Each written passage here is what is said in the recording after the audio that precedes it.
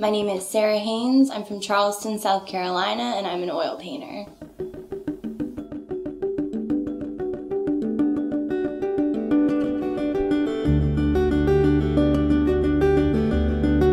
The reason I choose oil paint is because oil paint takes such a long time to dry that when you're going over the first layer, like, you can kind of time it, like you can see how tacky it is, like if it's halfway dry, you can kind of like plan your painting around that by like knowing how the next layer of paint is going to react underneath that halfway dry or more wet, and you can kind of like build on it that way. So it's kind of, because it dries slowly, the tactfulness and the way that you can plan that out, like you want to hit that area before it gets too dry to get the effect that you want.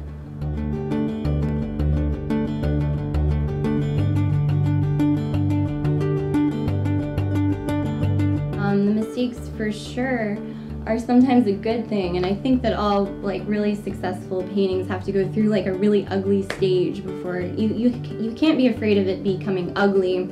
and working through the ugliness to reach something that's beautiful after the fact.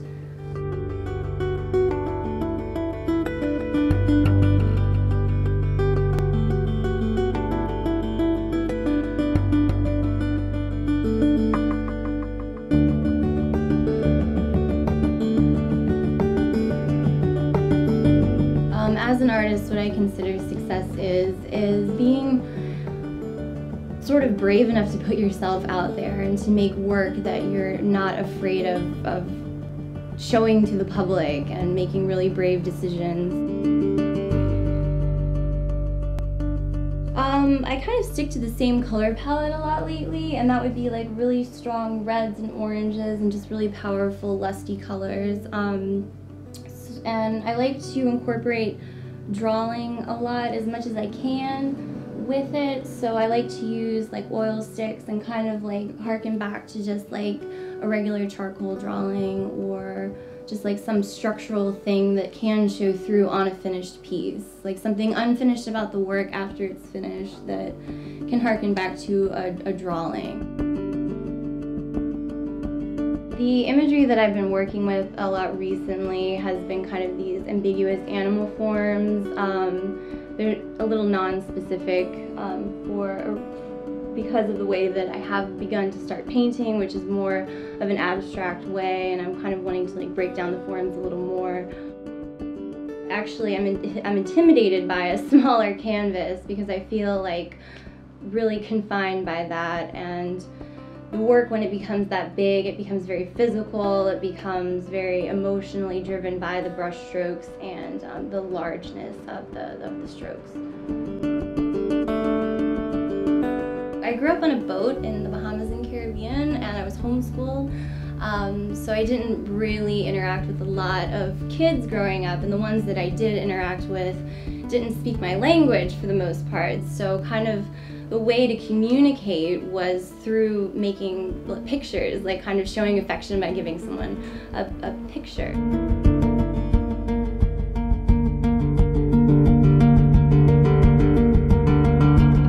A lot of the work with the portraits, the subjects have been kind of like fringe society figures.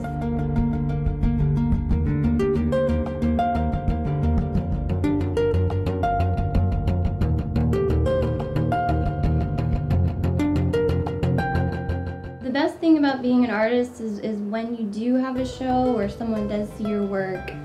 and they identify with it, even if it's in their own way of identifying with it. As long as you're making connections with people and they're seeing your work, and you can kind of play off of that.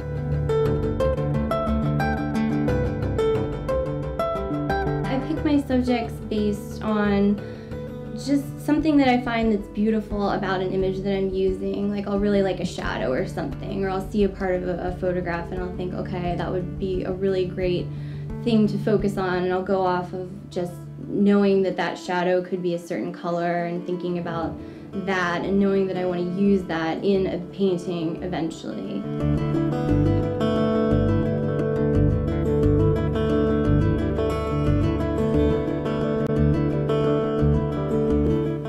I definitely do art out of a necessity. I think that I'm really unhappy when I'm not working on a project.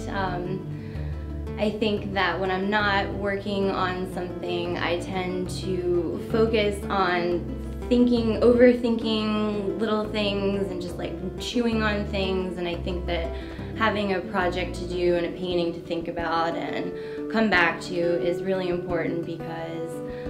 it's something to let your brain focus on. I think that when I'm not focused on making something or a project, my mind wanders and it just goes to places where it shouldn't, and it's really unnecessary.